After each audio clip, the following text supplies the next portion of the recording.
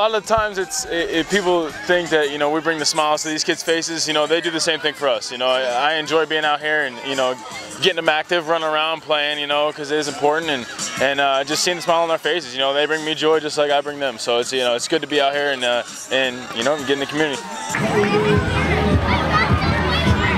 This is the kind of thing that I think boosts an entire school for not just today, but for several weeks, and I think will carry these kids into the holiday on a positive note after a pretty tough month in our community in November. So what they're doing here today is healing, it's joyous, it's a celebration.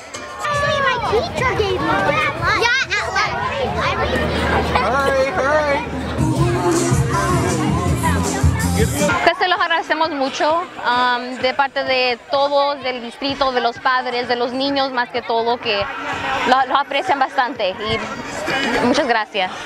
Last month we had a playground build planned for Mexico City with the Rams, and unfortunately that didn't happen together because of a change in schedule. It turned out to be serendipitous because we had needs here locally after the devastating fires. So to be able to come here and brighten these kids' days when they've been so negatively impacted by the fires means everything.